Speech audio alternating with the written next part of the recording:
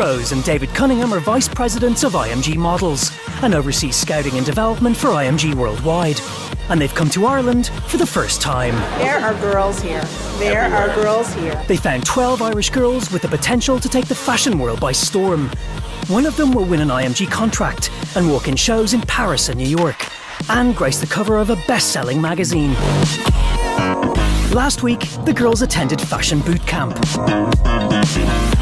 and completed a catwalk challenge. The girl that's going to go on to the next stage is Justine. After which, 2 girls were eliminated. I'm just a bit upset because Heather went out. This week, the remaining 10 girls head to London, one of the fashion capitals of the world. They will master the photo shoot and attend their first casting with a leading style director. We're asking a lot. It's like their first job interview, basically. To stay in the competition, the girls will have to work hard and learn fast to impress Jenny and David. At the end of the week, 2 more girls will be eliminated. This week, the girls are off to London. It's 5:30 AM and the girls check in for their flight. All are students at school or college, so jetting off to London to meet the Scouts is quite a change to their normal routines. I know, I can't believe I'm going to London. I have no idea what's going to happen. Literally, not a clue. I don't know what to expect at all, really. I'm kind of feeling nervous and excited about everything, but I say it's more so excitement I am feeling because it's just an experience that you'll never forget. I don't know what is next in the next stage, but judging by last week, I would say it would be brilliant. One of the girls, Ellen, has another reason to smile. So happy I got my braces off. I'm really excited now. It's really good timing as well. I'm just a little bit more confident now, and I feel a bit more like I belong in it now. Just weeks ago, these girls only dreamed of modelling. Now they're in London hoping to win an IMG contract. It's a blur. Last week I was sitting in maths class and now I'm in London. Am I dreaming this? Is this a reality or what? It's still kind of a whirlwind. I don't really know how to describe it. It doesn't really feel like reality still, which is kind of weird. We've grown even closer now than before. Where our true personalities are starting to come out and stuff, and it's great to see. This is a great journey. I think we're all progressing on, and I think you can definitely notice little changes. I can see them in myself happening day to day, so I'm sure it's happening for the other girls as well.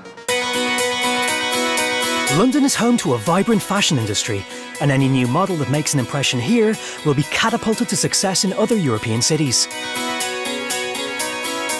IMG's London office is the first stop on the girls' itinerary. Whoever wins the contract will be managed from here.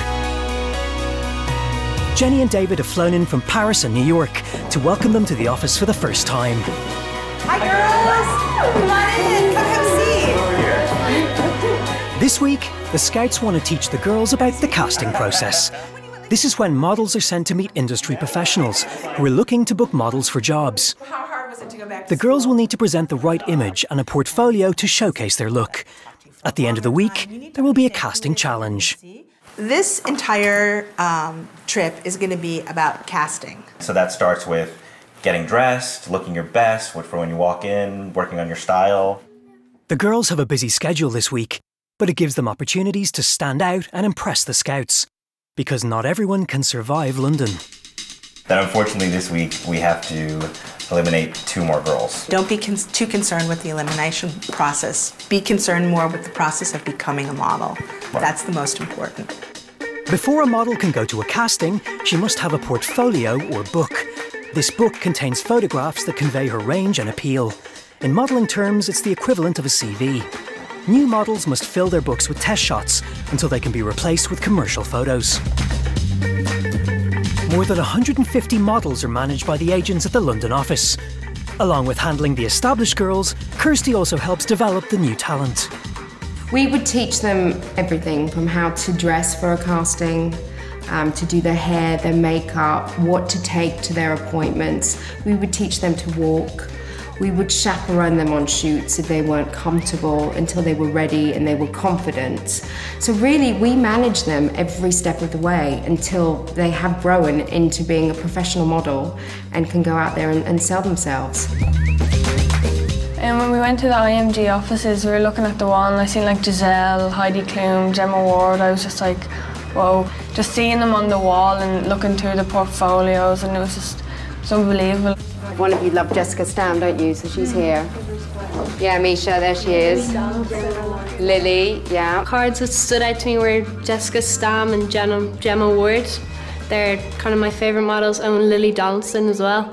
And Giselle, of course, she's amazing. Would you love to be up there one day? Yeah. The determination to get up on that wall is pretty fierce right now. I know that all the girls want it probably just as much as I do, but I don't know, at the moment I think I could do pretty much anything to get up on that wall. Oh wow, look who it is. The IMG office is always busy with models dropping in to meet with their agents.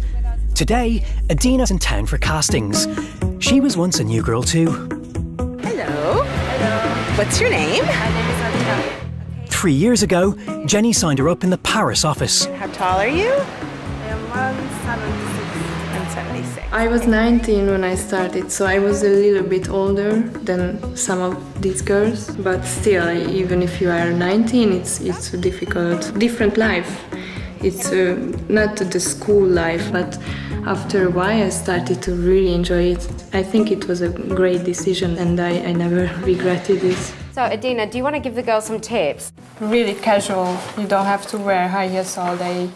You just need, for the castings, high heels. Like you change before, you go to see the client. Here, just in case if I have to go for a casting, you don't wear makeup at all. Like just very natural things, like foundation I have on. Can you see it? Not really. No, you just cover. Adina, she was absolutely gorgeous, looking like she was 22 and she looked about 18, probably not even. Like her skin was magnificent. Oh my God. Nice to meet you guys. Nice to meet you too. I wish you good luck. Thank you. Bye-bye.